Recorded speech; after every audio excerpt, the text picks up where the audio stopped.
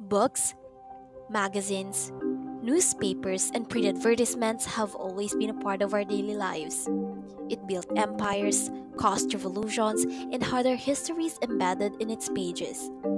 Placing its contents aside, have you ever wondered how printing works in these materials? Join us as we discover the magic behind press printing.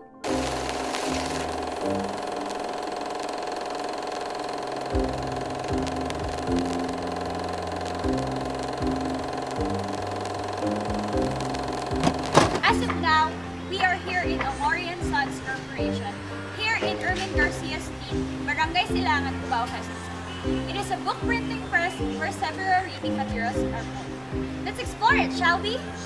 The owner of Omori and Sons Printing Press, Augusto Buenaventura, shares a little history of his company's whereabouts. Ako si Augusto Buenaventura. Ako yung may-ari ng Omori and Sons Corporation, formerly yung Omori Printing Press. We are located at 278C, Ermin Garcia Avenue, Barangay Silangan, Cubao, Quezon City. Ang company namin ay nag-exist na since November of 1990. So far, after the pandemic, nakaka-recover na uli kami.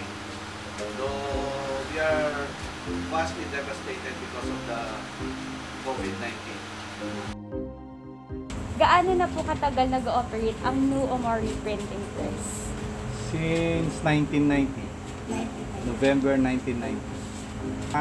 Ang dati, single proprietorship kasi, ang pangalan dati, New Omori Printing Press. Then, 2020, before mag-pandemic, in-apply na namin, ginawa na namin corporation, family corporation, Omori and Sons na ang pangalan namin. Ano pong specific services ang in-offer po niyo? Since accredited printer kami ng BIR, we concentrate more on receipts, invoices. Pero kaya namin mag-print din ng ng mga office forms, mga flyers, mga brochures. Sa ngayon, meron akong 3 libro na ginagawa na authored by Mr.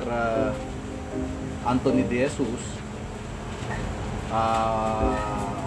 Mga reviewers siya sa accounting. So, yun yung mga concentration namin sa printing. Printing and its processes have evolved amazingly over the years since it was first discovered in 868 HD. The most common printing processes are offset printing, flexography, screen printing, and the latest process that has been invented and changed the world, the digital printing, which many of us use daily. Anong types po ng printers yung ginagamit po nila for printing? Normally, yung ginagamit namin offset machine. Before, gumagamit pa kami ng mga pan-letter press, pero medyo obsolete na yan bihira na gumagamit nun. Then, nagdi-digital din kami, tsaka tarpaulin.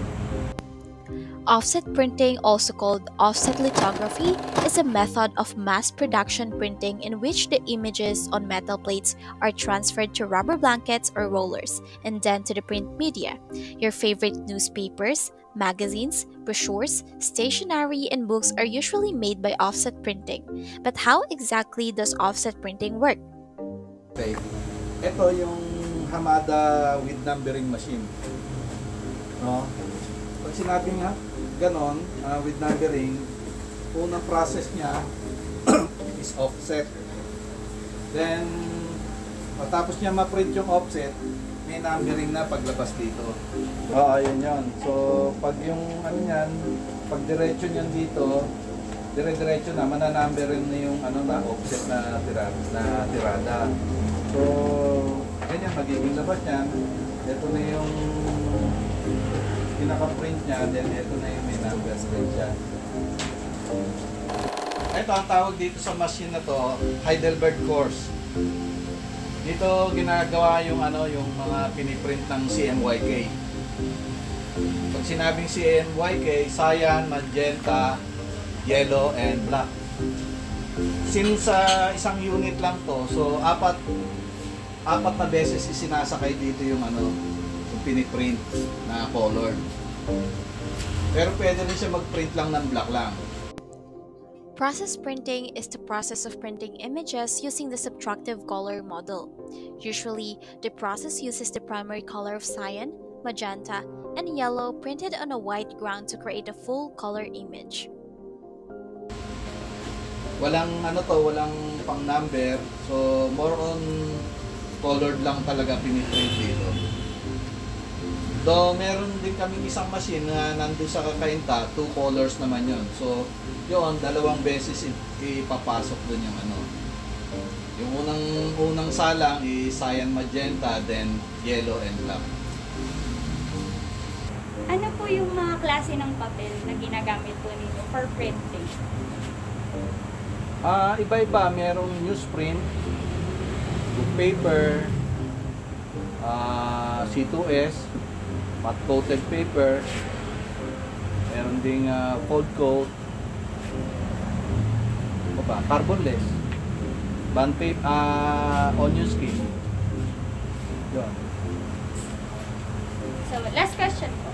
Sabi dito, alam po natin, especially nung nag-pandemic, nagkaroon po ng mas maraming pag-consume ng media, especially po digital. Karamihan ng mga advertising, kahit na digital na lang po. And sa tingin po ninyo, paano po makaka-adapt yung printing na ngayon mas marami na po sa digital? Actually, kami, talagang affected kami nung nangyari yung pandemic. Kaya marami ring mga companies na hawak namin nagsara. Pero siyempre, kailangan makasurvive kami. So, dire-diretso lang yung namin. When the pandemic struck, nearly all printing press companies were terribly affected, and one of those was Omori and Sons Corporation. According to Sir Agostino, the companies that they have been working for have completely closed down during the said crisis. Nevertheless, that didn't stop the printing press. Instead, they upgraded their machines to keep pace with the present technology. We are planning to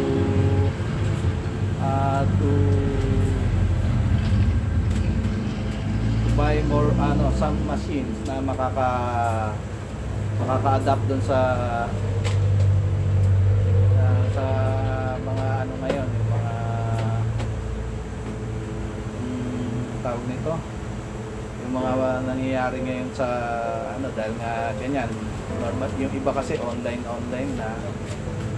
So yun yung mga baka mag-upgrade kami ng mga machines para maka-adjust kami and maka-compete kami dun sa recent situation natin. Printing has been extremely beneficial to all of us, and indeed, it has always been with us. Thanks to it, we get to experience having colorful wallpapers and cool clothing designs, be able to smell the odd but addicting paper of our favorite books, keep hard copies of our important documents, and many other helpful functions. So it is important that we have a little knowledge of its origins and processes by heart.